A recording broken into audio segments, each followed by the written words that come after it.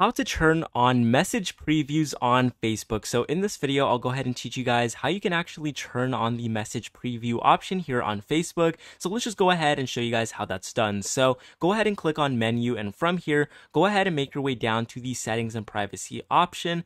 Go ahead and click the first option that says settings.